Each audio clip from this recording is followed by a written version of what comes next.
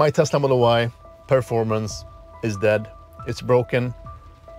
It's at the service center getting fixed. Back in June, I jinxed it when I was recording a video with the Xpeng G6. This is my car, so probably I will get problems with it if I choose the Xpeng G6. Maybe it hears me now and like will start whining and braking, I don't know. Shouldn't have done that because now I'm suffering the consequences. This video will be a bit different, but I still think it's very interesting for you guys to understand and see what can happen when an electric car totally breaks down and dies. Welcome to It's Only Electric. Let's start looking at the actual event, and bear with me, the sound quality is not perfect, maybe not the image either. I only had my phone because I couldn't plan for a failure, it just happened. My purpose today was to play some tennis, but that didn't go so well, so now I'm actually stuck here. You see the car behind me?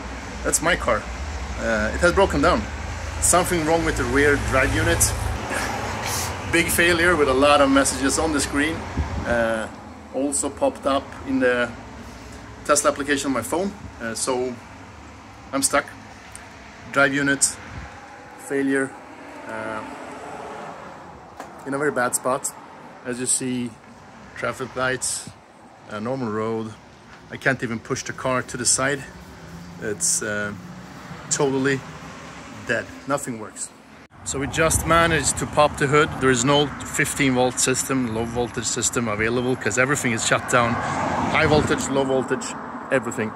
So we opened that latch to be able to jump start with 12 volt with this equipment.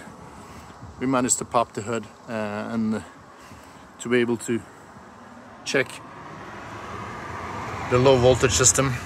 That's the plus pool. But we don't have the right equipment to measure it yet, and probably it has cut the power, so there is only 1.5 volt currently at that point, so something else is wrong, or by security shut down, because as you see there is no power at all in the car. So I need to enter the car with the manual latch here. That also goes for the screen. As you see, nothing, everything is dead, total dead.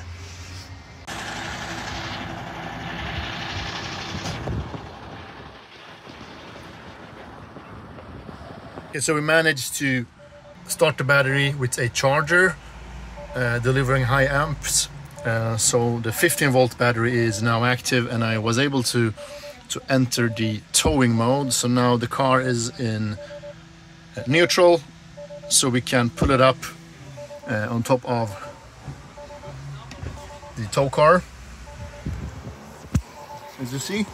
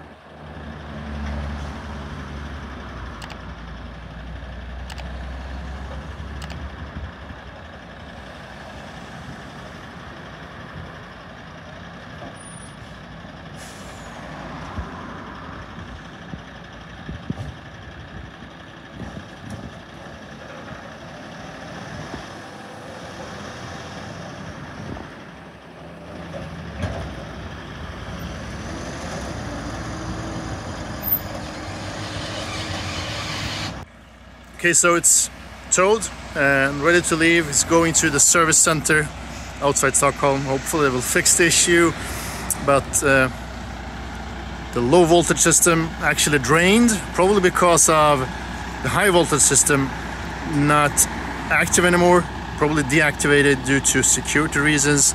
So when you deactivate the high voltage system, the lower voltage system will like dry out within a half an hour, 20 minutes.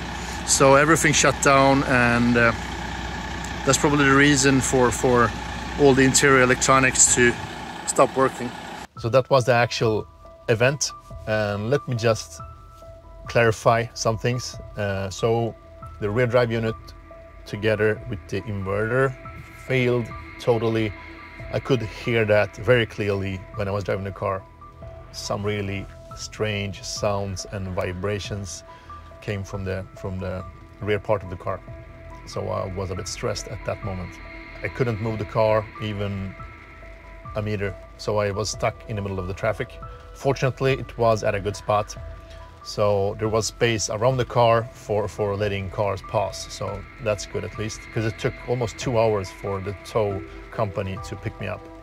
After a while, the whole power shut down, and the main reason for that is that the low voltage system that powers all the electronics inside the car, the electronic door openers, the lighting, the hazard lights, the computer, the screens, everything. And that power reserve is small and can only power the car for like 20 or 30 minutes because it's getting its power constantly getting charged from the high voltage system. The reason for the big battery pack to not powering the car was, of course, for safety reasons. So the pyro fuse, that's a fuse containing a small amount of pyrotechnics that burns the connection, so it cuts the power safely from the high voltage system. And after a while, the low voltage system runs out of juice. So now I'm sitting in a Model 3 long-range white loaner from Tesla.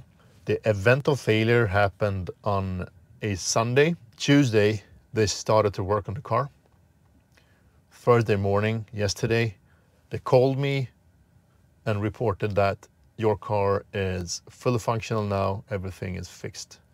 So 2 days of work, or 1.5 days of work, and they managed to fix everything. That's impressive. I was like expecting 2 or 3 weeks at the service center. So that's surprisingly good. Now it's Friday, and I'm taking the loaner back to the service center and picking up my car. Before I do, I just want to thank Michael, or Mikael, that at the event stopped and helped me out with a lot of things. He brought a battery pack, cables, chargers, a lot of equipment to help me to pop the hood and charge the low voltage system, or at least power it to be able to open the doors again. So a big thanks to you, Michael. Really fun to meet other EV enthusiasts out there. Always a lot to talk about. I'm back in my Model Y Performance, the Panda. Everything went well at the end. I mean, the car still broke down. That's a bad experience as such. The good thing is that everything went very smoothly. I handed back the loaner, picked up the Model Y Performance, and now I'm actually back home recording the last part of this video. At the end, when I looked at the specification, everything went under the warranty, so I didn't pay a dime for the whole experience. And what they did, they replaced the circuit of the inverter of the rear motor, so not the whole package as I thought from the beginning. They changed the pyro fuse. That's normal because you can only use it once. And they did 2 warranty things, or at least one. First one was to adjust the fog lights, so that's fixed. The other thing that I didn't expect was they fixed something on the rear boot. That's interesting because I have for a while had a very annoying rattle and squeaking sound. Thought it was the bushings adjusting the alignment of the boot, but it wasn't. It was something in the mechanics of the latch of the boot. So they actually replaced that one also for free, so probably some warranty thing too. So the car ended up being a bit better than when I handed it in. So that's actually very good and exciting to get rid of that noise, because I know if you have watched my videos earlier, I really get easily annoyed by rattling sounds. So all in all, a okay experience, I would say. I mean, saved by the good service in this case. I know that a lot of people are whining about Tesla's service, but in this case, it went flawless. They repaired the car within 4 days. I got it back. I had a loaner during the time, and the only bad thing is actually that the car broke down. Shouldn't do. Good thing is that they took it under the warranty, so no issues in that manner. This car is at 19,000 kilometers, so it's a fairly new car. I mean, it's 2 years now, but still I haven't driven it so much. Probably some kind of fabrication issue on some of the inverters coming from Giga Berlin. This is a 2022 model. I think it's built in May 2022, so one of the 5,000 first builds from Giga Berlin. Maybe there is something with that batch. I'm not sure. But if you have experienced something similar, or if you know someone that has, so please write that in the comments below.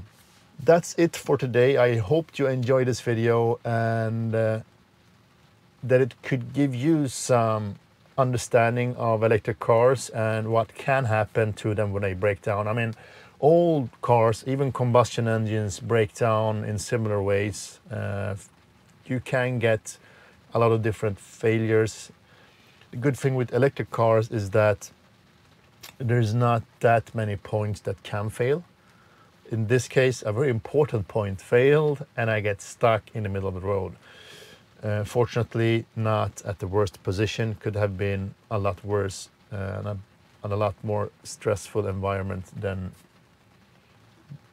this. If this happens to you, you know what it is, you know how to handle it, and I hope this video gave you some good insight of a electric vehicle or a Tesla Model Y failing. Please share your thoughts in the comments below and let us have a discussion. Have you experienced similar things, or do you know one that has that, or do you have any specific questions? Please write them below and let us have a good discussion. And as I always say, like, subscribe and engage. Thank you for watching. Speak to you soon.